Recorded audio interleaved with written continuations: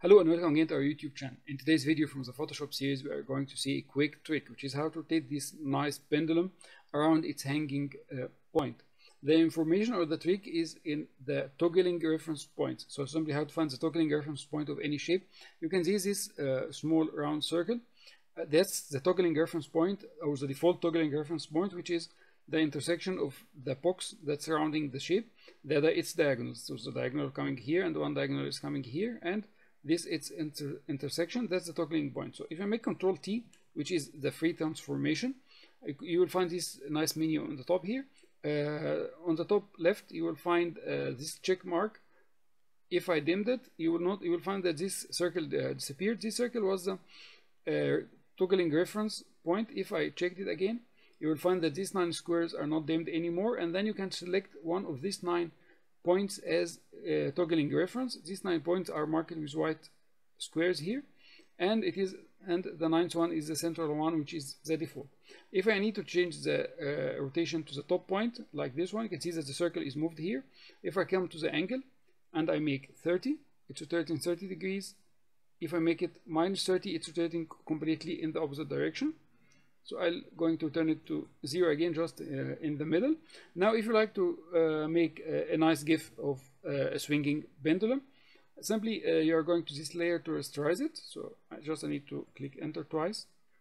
Okay, rasterize, Smart Objects, convert to Smart Object. Now I have it Smart Object, so I can make its transformation on a timeline. Then I go to Window, Timeline. Okay, that's our selection selected, which is our pendant here. Control 0 to make it appearing in the area on the top. Okay, and then I return my pointer keyframe to make sure that it is in the very beginning. If you unfold this menu, small menu for the timeline, you will find here the first thing is the transformation. I need to make it to transform it between the complete swings of my screen. So my first position, I'll make it Control T, and then I will select an angle. I need to make sure that the toggle reference point is the hanging point. And then I make the angle here at 30 degrees.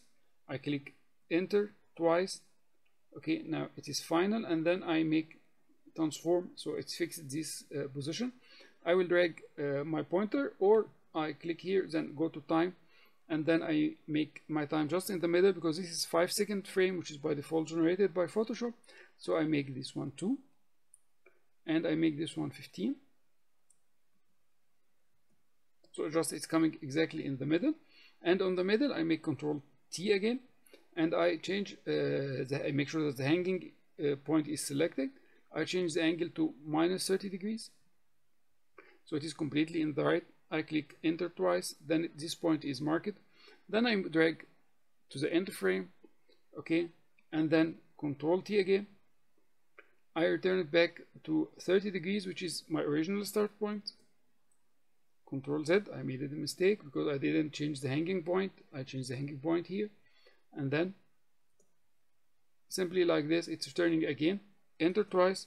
Your video timeline is created. You can just play it now, and you can see your pendulum is hanging, is rotating freely in a very nice manner. I hope this trick will be nice. You can use it in your on your website, in your coming illustrations and coming videos. Join our channel, activate the bell, let me see you in coming videos, and follow our web. We have details for all these tutorials on our web in step by step. Thank you for following so far.